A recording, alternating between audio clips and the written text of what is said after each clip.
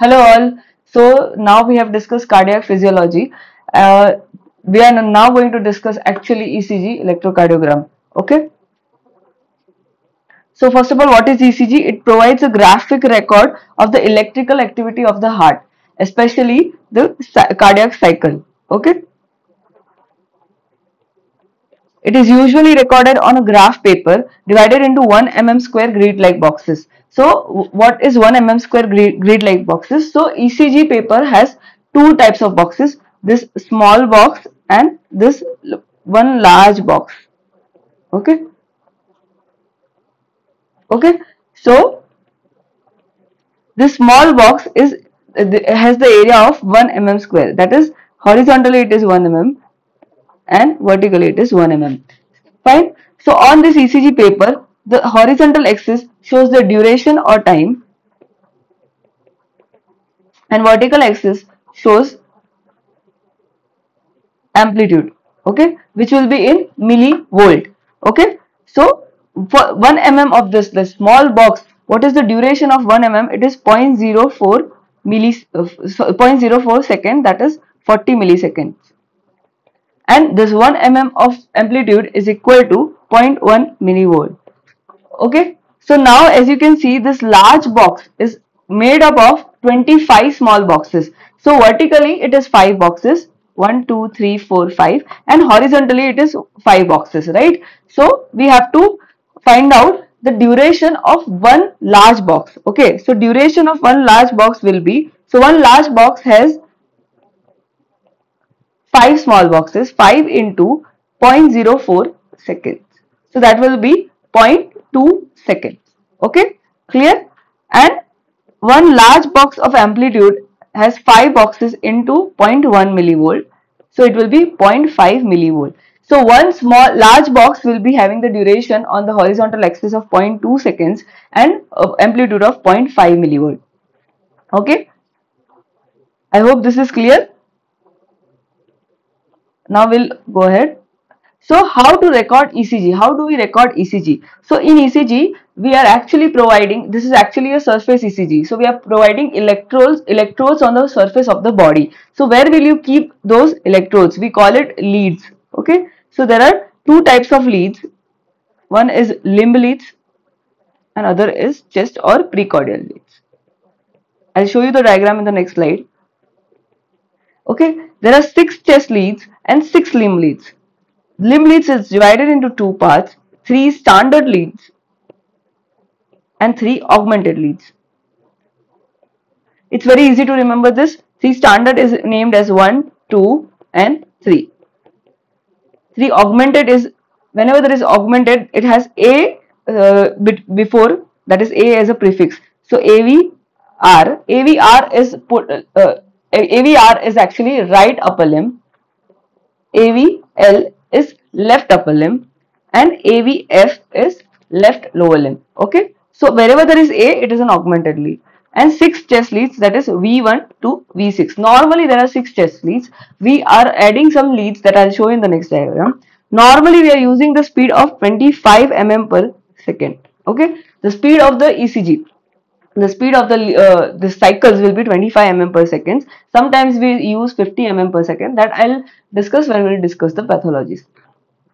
Okay, so as you can see in this diagram, this is the right side of the patient, this is the left side of the patient. So normally we keep 6 chest leads, that is V1 to V6, right? So V1 will be on the right side of the sternum and V2 to V6 will be on the left side of the sternum. So this is how you put the chest leads whenever you do the ECG.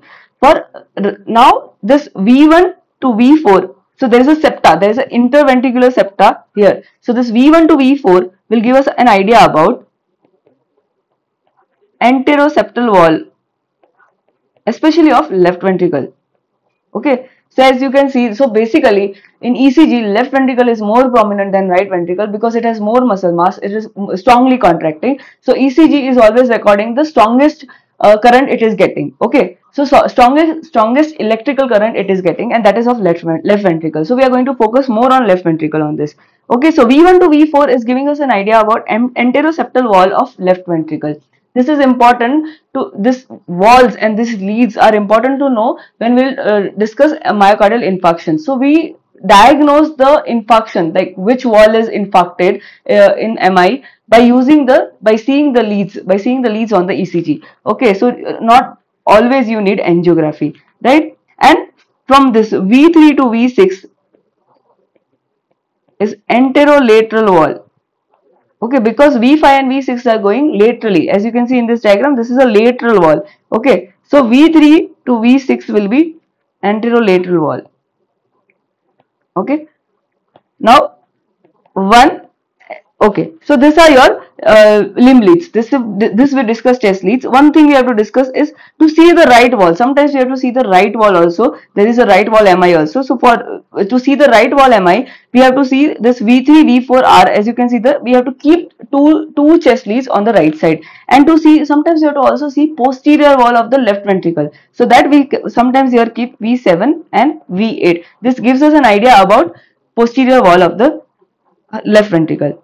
Now we are going to talk about limb leads. So this is a vector diagram that we usually draw to understand this limb leads. Okay, so as you can see, lead 1 is here, okay, at 0 degree, lead 2 plus 60, lead 3 is plus 120, and AVF is plus 90. AVR is, as I told you, it's right foot, it's going in the direction of right foot. Okay, sorry, AVR, no, sorry. AVF is going in the direction of left foot, AVL is going in the direction of left arm, and AVR is going in the direction of right arm. Okay, so this AVR has an opposite vector. Okay, that is, so AVR normally is minus 150 degree, its opposite vector is plus 30 degree. That is not important for you. Now I just wanted to, here we are going to discuss something about walls. Okay, so again, as you can see, this one and AVL is on the showing us the lateral side of the left ventricle. So one AVL again along with V5 V6 is response, we will be able to see the lateral wall of ventricle, left ventricle. Okay, this, as you can see, 2-3 AVF is in the inferior direction. Okay, it's in the lower part of the heart. So this 2-3 AVF gives us an idea about inferior wall of left ventricle. So this is all, this walls we have to understand by seeing the ECG for MI. Okay, so that's how we diagnose which wall is infarcted. Okay, again, so I think I have discussed the walls. Now I want to discuss electrical axis of heart. So I'll in the next slide I'll discuss what is electrical axis.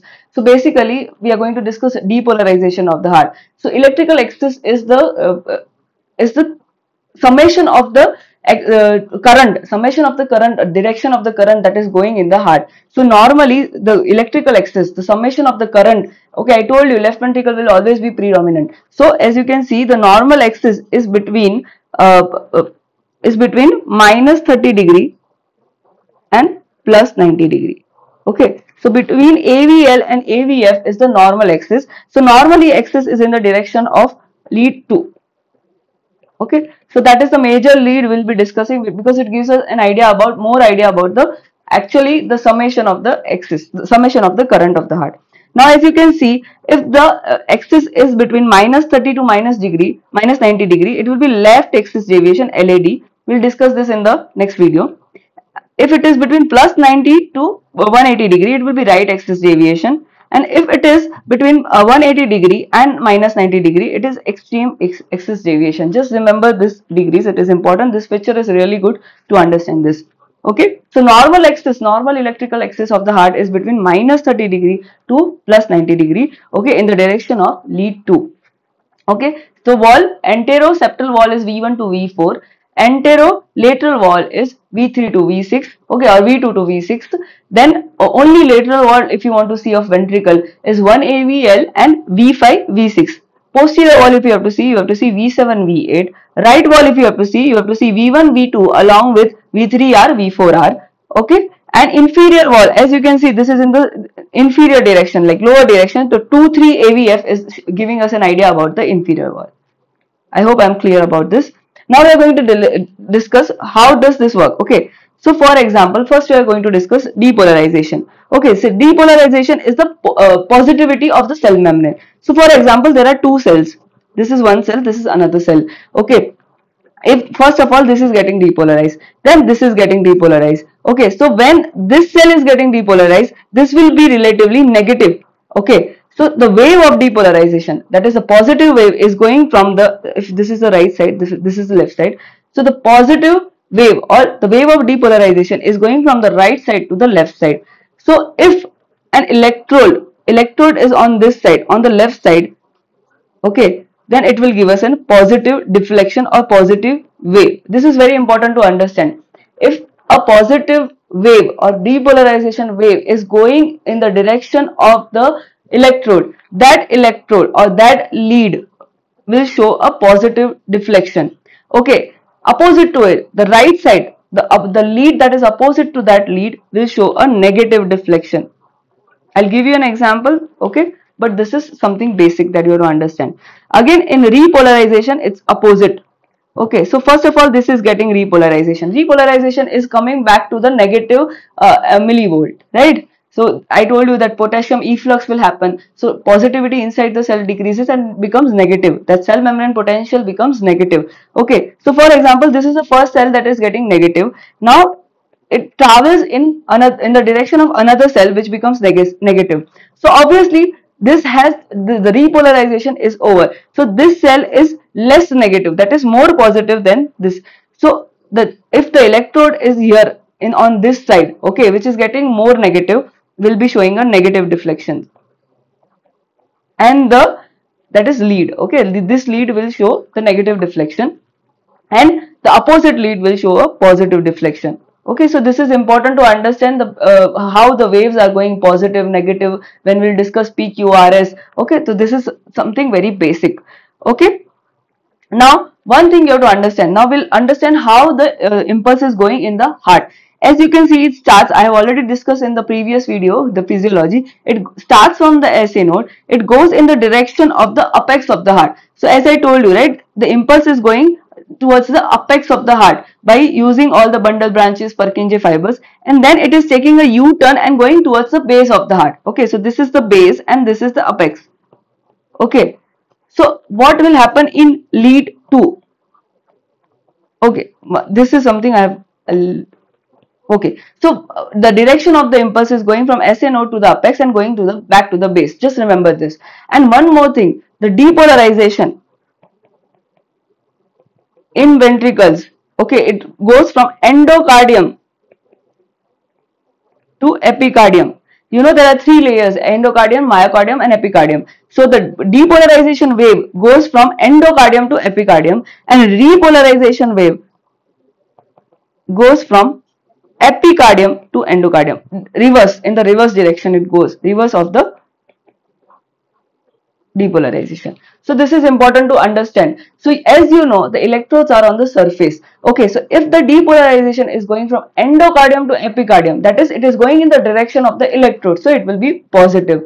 And repolarization, that is the negative wave, is going from epicardium to the endocardium, right? So it is going, so for example, this is epicardium and endocardium.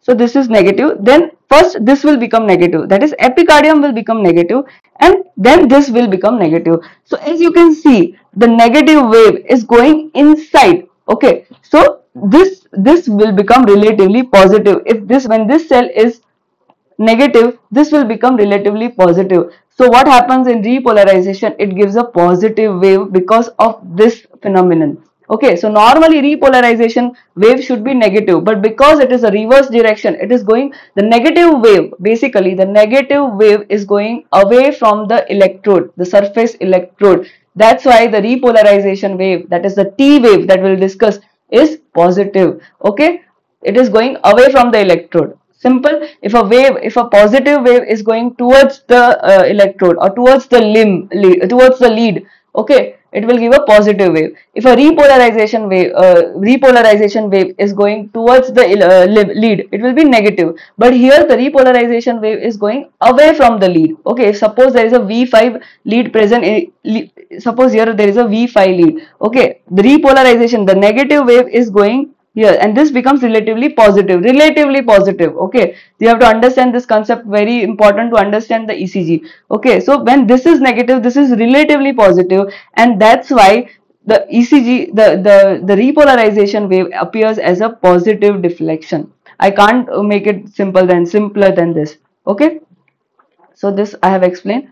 Now we'll discuss at one like two leads we'll discuss. Okay, so you'll get an idea. So you know conventional ECG as PQRS, but it is not always like that. It depends on the position of the lead or the electrodes. Okay, so we are going to discuss two leads, lead 2 and lead AVR.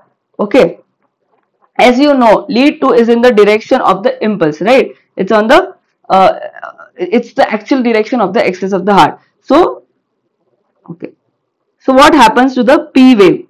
Okay, P wave, I'll explain again. P wave is actually atrial depolarization wave. So as you can see, atrial depolarization occurs from above position to the downward position, that is towards the apex. Okay, so for that, for lead 2, that is a positive wave, because that direction of the wave, okay, that direction of atrial depolarization, is towards the lead 2, so it will be a positive wave.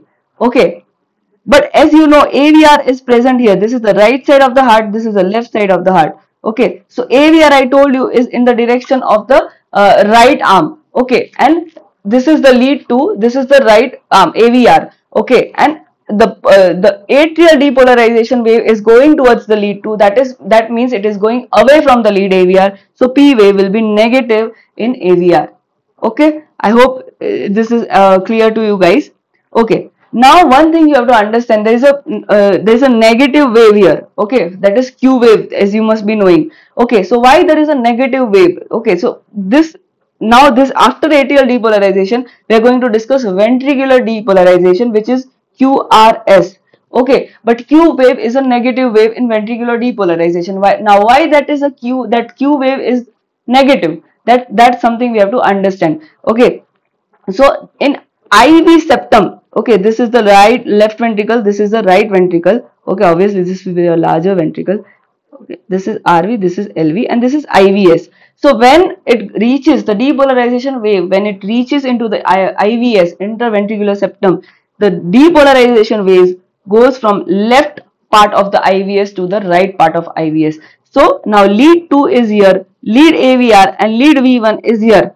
Okay, this is V1, this is AVR, this is lead 2. So as you can see, the depolarization wave in IVS is going away from the lead 2, away from the V5, V6 lead. Okay, so obviously for lead 2, for lead V5, V6, this is V5. Okay, for those leads it is going to be negative. Why? Because in interventricular septum the depolarization waves goes from left side to the right side, so it is going against this left side leads. Okay, so it will be negative, but in AVR and V1 it will be a positive wave. Okay, it will be a positive wave. Now the direction of the depolarization of the ventricle, now the depolarization will actually go in the direction of the left ventricle towards the apex. So that's why there is a positive wave in lead 2 and negative wave in lead AVR. Okay, then there's again one small S wave. Okay, why there is S wave? As I told you, depolarization after reaching the apex, it again go back to the base. Okay, so as you can see, it is going away from the surface electrodes, surface leads like lead 2, V5, V6. So that is again a negative wave. I hope you are getting my point. Okay, so this is what we call ventricular depolarization. So why there is negative wave, why there is positive wave? Okay, you have to understand. Okay, lead AVR will can show a positive wave, lead AVR and lead V1. So AVR V1 will be almost opposite of the left side leads like lead 2, lead 5, lead V5, V6, V4. Okay. Now there is a T wave, which is a positive wave. I have already explained it. Okay, why is it positive? Because the repolarization goes from epicardium, that outside, to the inside. Okay, repolarization wave means negative wave. The inside cell will always be more negative, relatively negative. Inside cell will be relatively more negative than the outside cell. So that means the negative wave is going inside. So positive cell is outside. That's why it's a positive wave. Okay, I hope I am clear. This is repolarization T wave. I could not have made clearer than this. Okay. So I have explained you this lead. Two leads are important to understand. This AVR and V will always be showing opposite waves than left-sided leads. Okay. Now you have to understand how the waves are named. Okay, so obviously P wave is atrial atrial depolarization, so there is no rocket science here. Okay, so now after P wave, we have to decide whether the wave is negative or whether the wave is positive deflection. I want to, because okay. So first negative wave after P wave, first negative wave is called as Q or Q, small q. And second negative wave is called S. As you know, PQRS. So first negative wave is after P wave is called as Q wave. Second negative wave in the normal ECG also is known as S wave. Now first positive wave is what in PQRS is R. So first positive wave will be known as R or small r, and second positive wave will be known as R dash or R dash. This is seen in abnormal conditions. I'll explain in the next video. So is it clear? First negative wave after P wave is Q wave. Second negative wave is S wave. Positive wave, first positive wave is R wave, and second positive wave is R dash. So when do you use the small letter case? That is something I want to point out here. The small letter case will be used when the amplitude is less than 0.5 millivolt. Okay, I hope this is clear. So if the amplitude of Q wave is less than 0.5 EV, 0.5 MV, will use the small Q wave. Okay, I hope this you understood this. Now this is the normal duration that you have to understand. P wave is around 0.12 seconds. Okay, that will be around the three small boxes. PR segment is 0.05 to 0.12. PR interval is 0.12 to 0.2, that is 3 to 5 small boxes.